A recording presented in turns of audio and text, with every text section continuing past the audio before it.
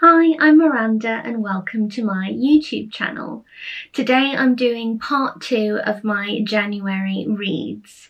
I did part 1 a week or so ago, but I've read a pile of books since then and I'm going to share those with you too. So first up, 3 Hours by Rosamund Lupton. This is a proof copy of the book that I've got. It's actually out in hardback now. It came out in January. And this makes a really spectacular winter read. It's set in the present day and it starts in the midst of a school shooting at a private school that's known for its liberalism just outside of Bath in the UK. So it's a really tense read. It's every teacher, every parent's worst nightmare, and it takes place over the course of 3 hours when the school is on lockdown. The headmaster has been shot. No one knows who the shooters are or why this is happening, why they're attacking the school. So they don't know if it's a terrorist attack or if it's disgruntled former students.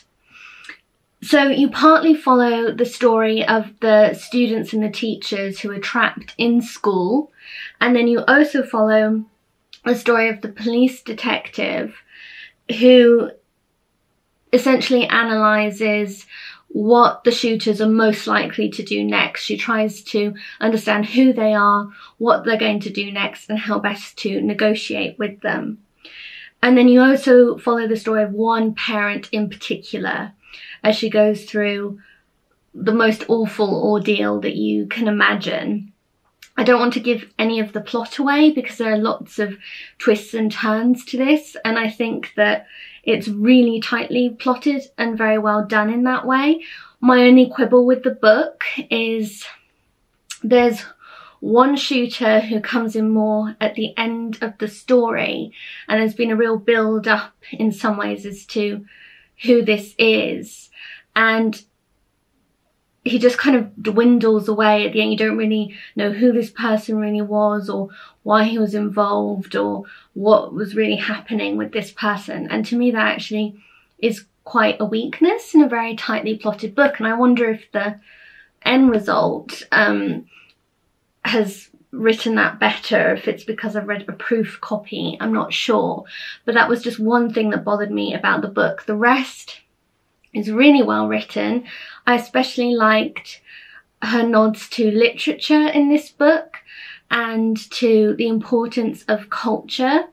I actually wrote down a favourite quote of mine from this book. Hold on, let me get it. So I love this reading journal that I use, and I write down little reviews of the books that I've read, but I also write down favourite quotes. So a quote from this that I put down is, "He'd understood then why Baba," that's someone's father, "quoted from playwrights and poets. He was using great culture to articulate the opposite of culture." And the opposite of culture is shown very much to be ignorance and violence and terror.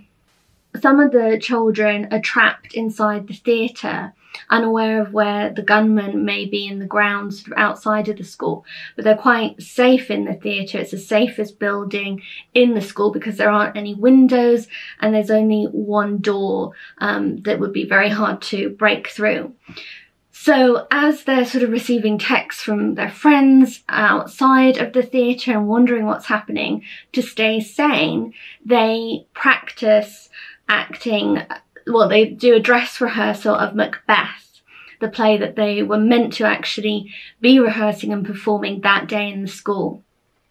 And themes that are in Macbeth, Lupton sort of reflects in the students trying to understand violence, trying to understand murder, but also it's shown as a way that the students actually end up surviving is through their love of culture and how that actually gives them real bravery. and courage at a very critical time. Elsewhere in the book, students use books as a literal barrier. They pile books up against a door to stop one of the gunmen from coming into the door. So I really loved that. I loved how she showed the importance of literature and culture. But it is a very harrowing read at the same time. I mean, especially as a former teacher, like I said, this is just your worst nightmare happening. But I thought she dealt with difficult subject matter very well, and it's all set in the winter. There's this horrible snowstorm that's taking place on this day, so in that way it's also a very good winter read, and it's just hard to put this book down. You'll want to keep reading right to the end, so I definitely recommend this one. This book, Mrs. Palfrey at the Claremont by Elizabeth Taylor, was a reread for me. I love Elizabeth Taylor's writing. She is not the Elizabeth Taylor who's the famous actress. She's a different person, but she was writing and publishing a lot in the 1940s through to the early 1970s. And Mrs. Palfrey at the Claremont was the last novel that was published in Taylor's lifetime. I think it was nominated, possibly even shortlisted, I'm not quite sure, for the Booker Prize, and it is just an extraordinary book. This is the first edition that I really prize, but there's also a lovely paperback Virago edition that you can get now too. Mrs. Palfrey starts on a day in January, so again this book is a very good winter read. It starts when Mrs. Palfrey arrives at the Claremont Hotel, where she's going to become a permanent resident. She can't keep living on her own, her health isn't up to that, and her family don't really want to take her in. This book is really about loneliness. It's about the loneliness of old age. Mrs. Palfrey meets a younger man by chance, and in a funny sort of twist, he ends up posing as her grandson, who has been failing to visit her at the hotel. This young man actually ends up visiting Mrs. Palfrey and becoming more like a grandson to her than her real grandson. But even his motivation isn't exactly selfless. And like I said, this is a real book about loneliness, about the sadness of getting older. And for that reason, it is quite a difficult read in some ways, in that I find this a very sad book, but it's also just an extraordinary book. I mean, I love Elizabeth Taylor's writing. She's such a brilliant, brilliant writer. She can convey so much in only a few sentences. And if you haven't read any of her books before, then I completely recommend you getting them. And Mrs. Palfrey at the Claremont would be a good place to start. Next, I read this memoir, A Bite of the Apple by Lenny Goodings.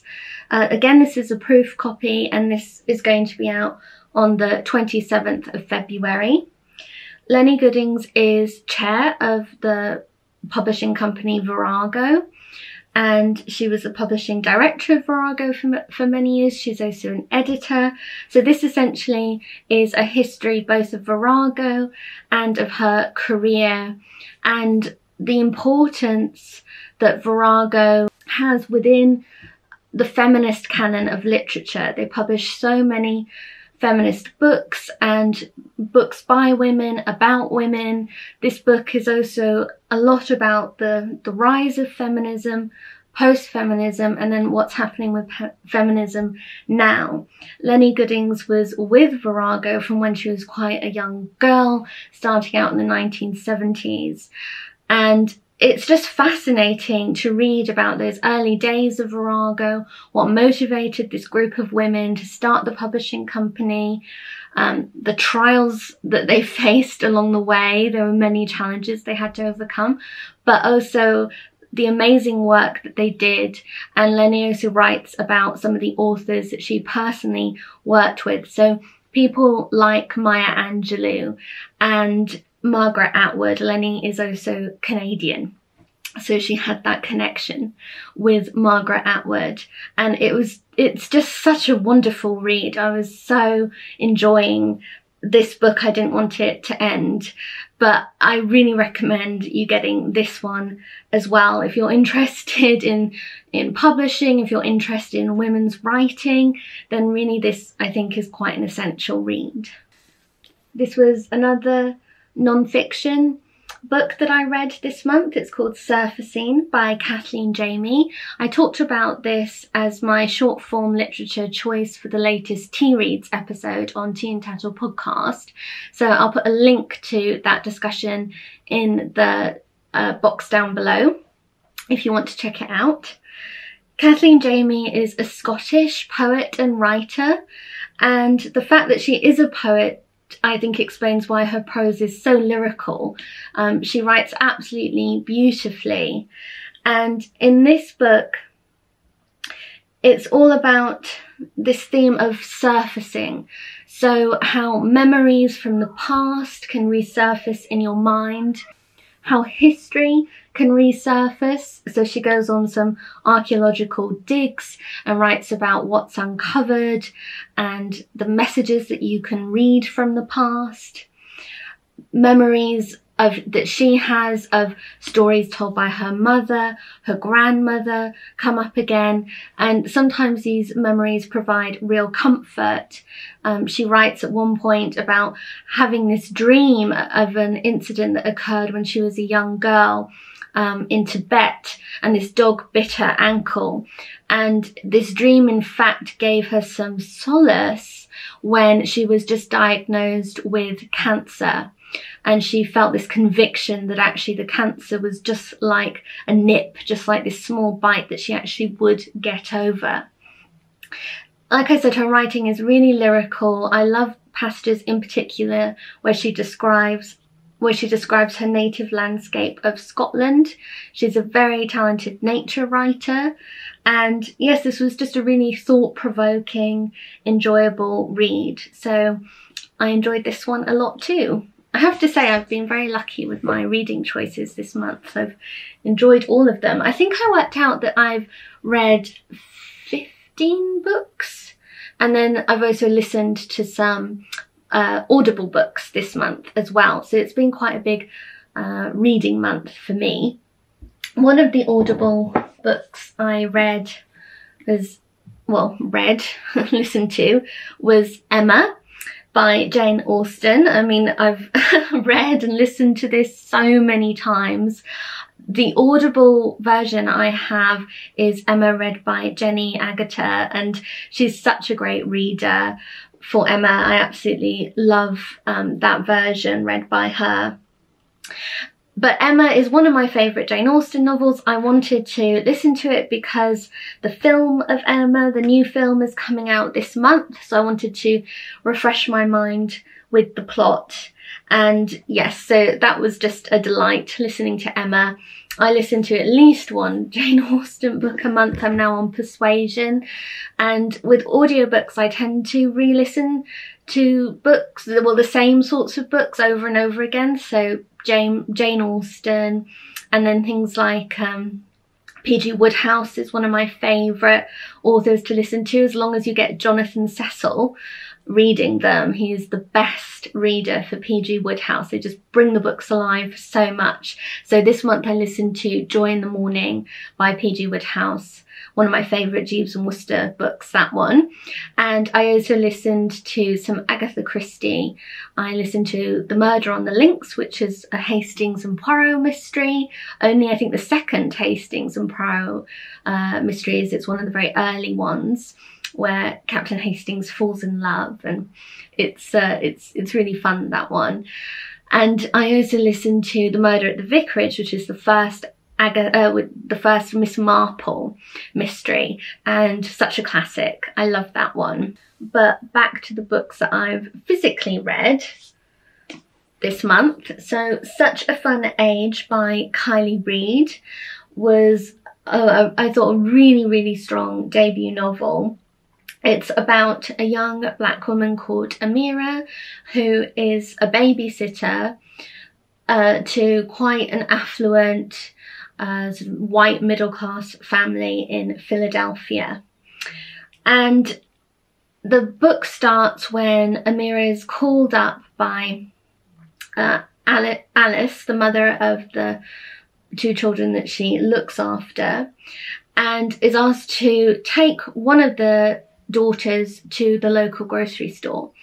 Amira does this, but while she's there, she's accosted by the security guard at the grocery store, who accuses her of having possibly kidnapped the child, or he's very suspicious as to why essentially a black woman is there with a white child quite late at night. Events unfold from this, and I think that Kiley Reid is just such a smart, perceptive writer. She writes about issues of race and status amongst women. This book made me think about so many different things, and yes, another one I would really recommend. And then finally, Square Haunting by Francesca Wade. I was so looking forward to reading this book. I was really delighted when it finally came out in print and I could buy it and read it. It says 5 women, freedom and London between the walls. And Francesca Wade has taken, oh, I do actually just want to show you the end papers. I think those are so beautiful. It's a really beautiful book. This flapper comes off and that's the front. It's published by Faber, and I think they've done a really, really stunning job with this. But Francesca Wade takes one square within London called Mecklenburgh Square, and she discovered that 5 women lived there who all had quite extraordinary stories to tell, and were all sort of very important literary women. The 5 women that she writes about are HD, which was short for Hilda Doolittle, Dorothy L. Sayers, the famous crime writer. Then she also looks at Jane Ellen Harrison, who was a classicist and a translator. Eileen Power, who was a historian. She worked for LSE and she was also a broadcaster. And then the final woman is Virginia Woolf. And what Francesca does is she really takes Virginia Woolf's famous essay, A Room of One's Own, and she showed that all of these women were in fact searching for a room of their own that would allow them to produce the work that they all became famous for. And so that their choice in moving to that area of Bloomsbury wasn't just by chance. These women didn't really end up there by some fluke or some strange coincidence. It was very much the environment of Bloomsbury in sort of pre-World War I and then the sort of interwar years is really the time period that she's writing about. And Bloomsbury at that time was known for flouting societal conventions and norms, and these women wanted to do something different with their lives than what was really expected of women at that time. So they all wanted to write, but they also really wanted their intellectual and creative freedom as well as their personal freedom. So they needed an atmosphere in which they could flourish.